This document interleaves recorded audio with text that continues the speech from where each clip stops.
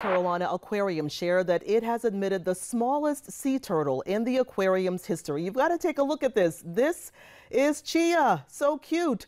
Chia weighs 1.4 pounds and was found floating on the top of a pile of marine debris just a few miles offshore. Now, 1.4 pounds, that's the equivalent of 1.5 loaves of bread, a small pumpkin, or a mere 48 tablespoons of chia seeds.